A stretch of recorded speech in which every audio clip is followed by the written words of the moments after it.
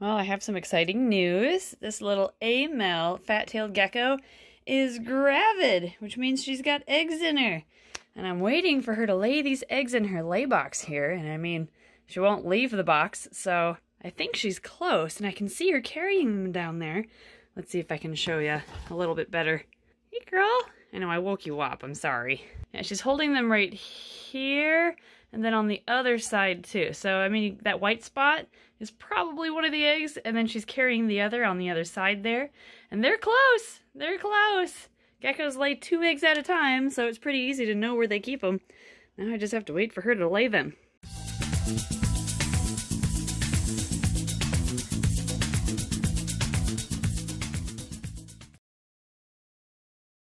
Did you lay now? Oh, ooh, she pushed all the moss aside. That means she either laid or is just about to. Let's check it out. Hey, girl. Nope, no eggs yet, but I think we're really close. I think she's gonna lay them tonight. All right, let's see what we have today. I don't think we have eggs yet. Oh my gosh, she laid an egg! Well, just one? She laid 1 egg. Look at that. All right. It's a little squishy, but hopefully that'll harden up. Okay, well, I guess we also have an exploding false chameleon. Oh, look at that. I love how these guys shed. Yeah, from top down. Yep, splits right down the middle. We even have, he's got little pajamas on. Aw, we've got the gloves. He looks so angry. Yeah, he does. Oh, I'm sorry you're going through that right now, dude. Oh, I'm so mad. All right, that's going into incubation. Okay, we've got our perlite here. We've got a little indent in the middle for the egg to go, since there's only one for some reason. I have a helper at my feet. Hi. Hi, Stinky. Okay, what have we got? Still just just one. It's been actually about 4 hours since I first saw the egg. I had to go to my Herpetological Society meeting, and the egg was fine here in the humidity box. Man, it seems really squishy. I don't know if this is fertile. Might not be. It might be, though. I mean, sometimes I've found they are kind of soft at first until they harden up a bit. So, keep the same orientation. I'm going to kind of cushion the sides to kind of nestle it in. And this way, it shouldn't roll around at all during incubation. Some people even, like, completely cover up the egg with the perlite or vermiculite, whatever you're using. I'm not going to draw a line on it to mark the orientation. Instead, for this one, since it's so squishy and wet, I'm just going to leave it kind of covered in perlite, and it shouldn't move at all, so we should be fine. And the reason why I'm a little worried about it being fertile is because it kind of has a yellowish color to it, and because of how much squish it has. You are not helping. Yeah, you're chewing on my arm while I'm filming. You're chewing on my foot. What are you doing? Yes, you? Oh, thank you. I guess I'm dirty. I appreciate that. Yes. Well, now I'm going to place this in our incubator room, which is just our green tree python room since it's heated, and it'll sit at about 80 to 81 degrees. And I have my helper on the floor. Hi, are you a cutie? Oh, goodbye. So this won't be the only egg she has. Fat-tailed geckos, she's up there. Fat-tailed geckos will have several sets of eggs. So I'm hoping in about, I'm hoping in about like 3-4 weeks we should have another, hopefully a pair of 2 eggs like they usually lay. Or maybe she'll just have another single one, but we'll see. Alright, this egg is about 2.5 weeks old.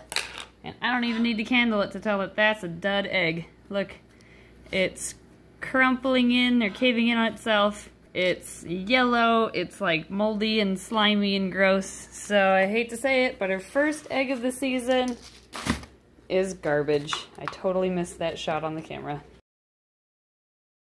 Well, I just got back from a little business trip, and it's been about 2.5 weeks since she laid her first set of eggs. So let's see if we have any new ones. I have the male with her again because it doesn't hurt to have them paired after they lay their first set. Don't mind the noise in the background. Ed's misting his isopods. All right, girl.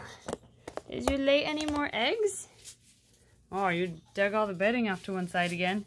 Hi, sweetie. Do you have any eggies? Let's see. Nope.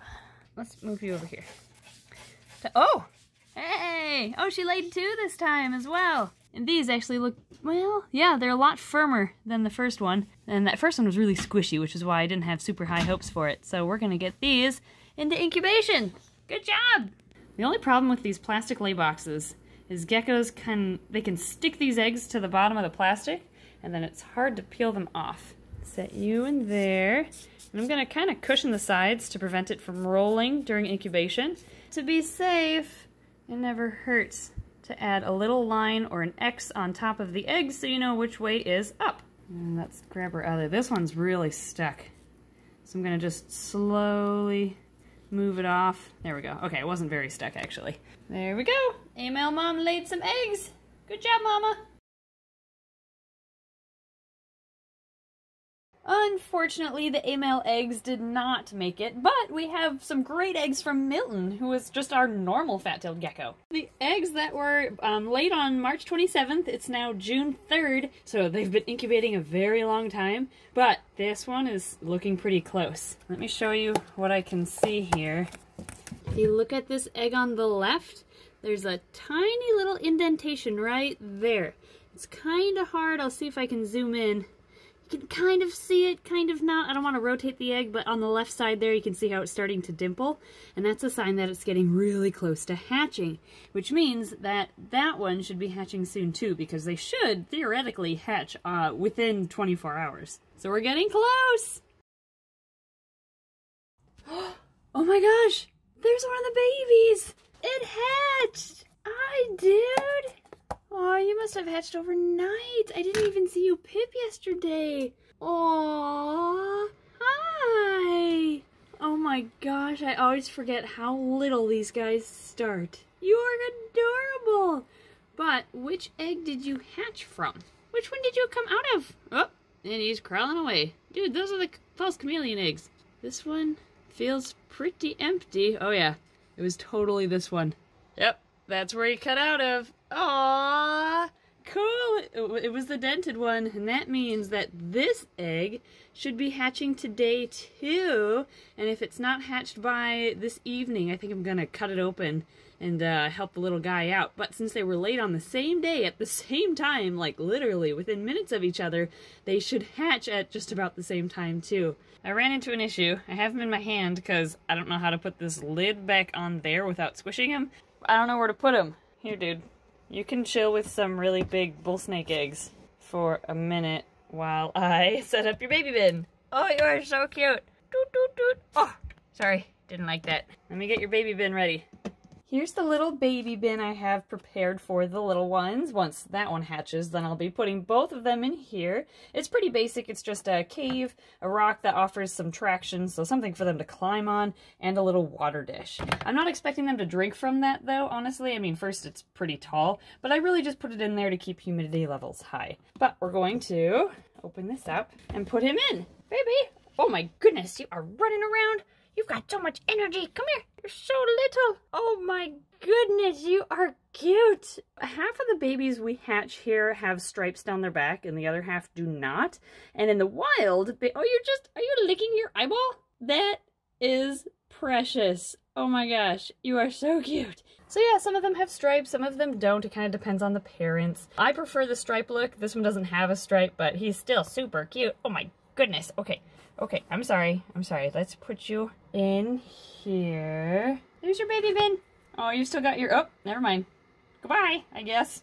So we're gonna leave him and the other one once he hatches alone in here for about a week, not even feeding them because they're still absorbing that yolk that they've been receiving nutrients from during the entire process of incubation. And by the way, I should mention, these guys have been in incubation for 76 days. That's a long time for incubation. I don't know why they took so long, but there you go. Sometimes geckos take apparently 76 days to hatch. And they were incubated at approximately 80 degrees Fahrenheit for anybody interested. So there you go, little dude. I'll add your brother or sister once they hatch. And if you haven't hatched by tonight, I'm gonna peek inside and make sure you're doing all right. Alright, it's only been a couple of hours, but this other baby should have hatched by now, I feel. So I'm gonna take a peek inside and see if there's something going on. I basically cut a little hole in here, and you can see the fully formed baby in there, but he's not responding at all, so I'm not sure if he's alive, which does sometimes happen.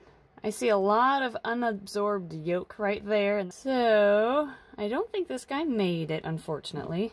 Are you alive? Oh, I don't think he is. Bummer, he was a He was a striped one too. See the stripe down his back? It seems like half the time one of the babies will hatch and then the other one dies in the shell. So I think what we're going to do from now on to prevent this from happening is as soon as one of them hatches, we're just going to go ahead and cut a little slit in the other egg. Because they are, you know, theoretically ready to hatch. So they should be fine with a little slit being cut in the egg, and that should help them come out. So we've learned from this, which is good. It's too bad that he didn't make it, but yeah, in the future, we shouldn't have the second one die on us. Aww, someone is 1 week old to the day, and he's right on time going through his first shed. It looks like you have just a onesie pajama on. Aww. Shedding his skin should stimulate his appetite, so after the shed is complete, then we will try offering him food for the first time. And check this out. It's day 71 for these two eggs from the same pair, and they are starting to dent. So I bet those will hatch by tomorrow. It's kind of funny though, because these and this little guy were laid about 2 weeks apart, but they're hatching 1 week apart, and they were incubated right next to each other. That's kind of fascinating, actually. Little baby gecko is a little over a week old now, and he has officially shed. He ate it all up, so he looks great, and he should be ready for food now, too. So we're going to see if we can get him to eat his very first meal. Look at this tasty roach. Get it. Here, you were so close. Yep, you're licking your lips. Doesn't that taste good? Oh my gosh! He just took it right from the tweezers! Oh, did you just have to taste it first? That's his very first roach. Aw, good job, buddy. Do you want one more?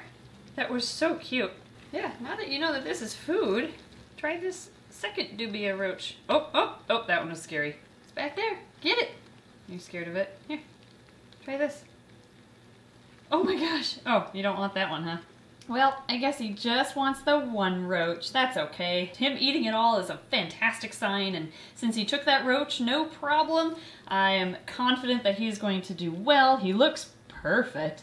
You are so, so cute, little dude. And as he grows, of course, not only will his size change, but that tail will get a lot thicker as he gets bigger, too. It starts out about that size when they first come out of the egg.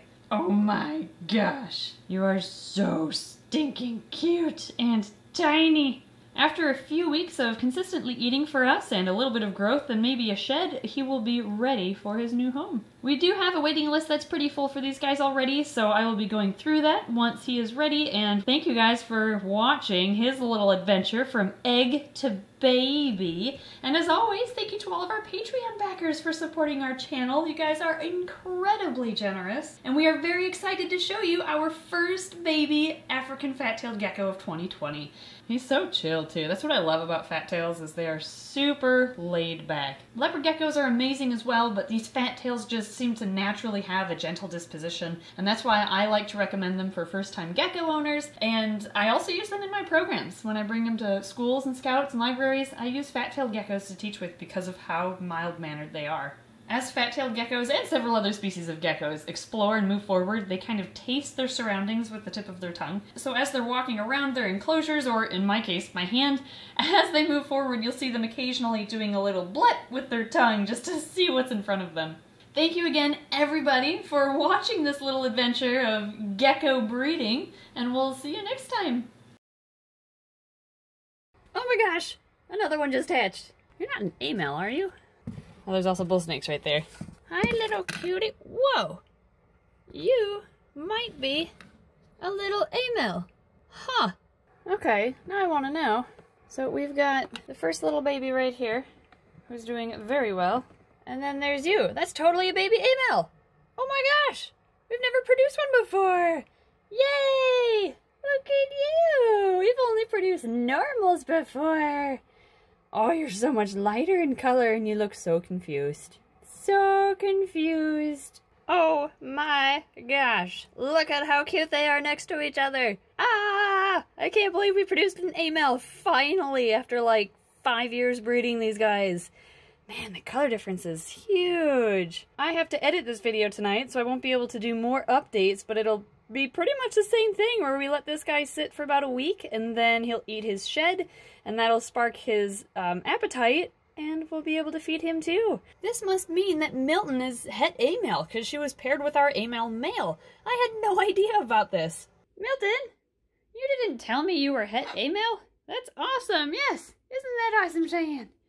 Who'd have thunk that a plain old fat-tailed gecko from PetSmart originally, a long time ago when they carried them, would have been het A-male? That's awesome, girl! Also, congratulations to you, sir. You are now a father.